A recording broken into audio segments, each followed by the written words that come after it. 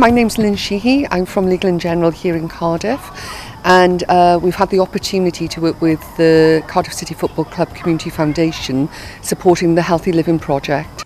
Today we've brought the Holy Family School down from Fairwater, Pentrabane, and the children have had the opportunity to take part in a living project, a Healthy Living project. They've had the opportunity to have a tour around the stadium, which they've thoroughly enjoyed, and they've also had the opportunity to learn about food hygiene, the preparation of food, and also they've also had the opportunity to prepare some smoothies as well.